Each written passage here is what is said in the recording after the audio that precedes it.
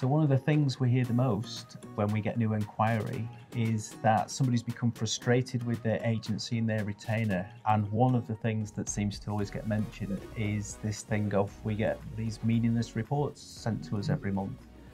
And it interests us because we've done so much to take reports somewhere else, haven't we? Yeah. But what's the formula then about a report, a good report versus a bad report, and why is it so important? Yeah, well, they are literally chalk and cheese.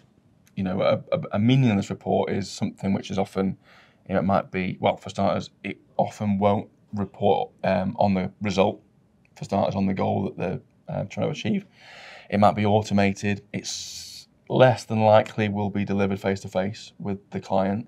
Whereas if you think about the reports that we do, everything is about, well, it's about two things. It's about the results that we've generated, and it's about the ideas that we've got within the tactics that are within the strategy, and it's and the delivered face to face. Yeah. But yeah, it's a very different energy there. Yeah, but there's something else in this, which is that I'm always impressed with your reports actually when I see them. To be honest, just the not the detail, but the how meaningful they are. You know, they're actually triggering a conversation.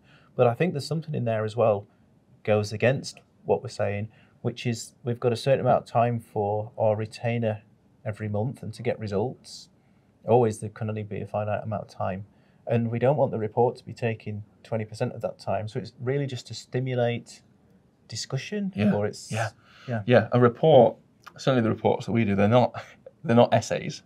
It's, you know, this is the data. This is the data we're reporting on. We're tracking.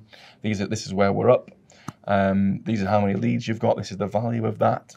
Or equally, it's not. Don't get me wrong. It's not always up. And when it's not up, obviously, then it's, well, this is the plan to change it. These are our ideas. These are, like with CRO work that I'll do with clients. Then these are new tests that we want to run. These are results from tests. But it's not.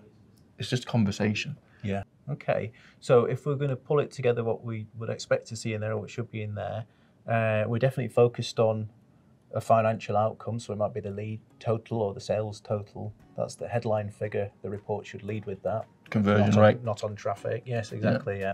Or not on list of tasks done.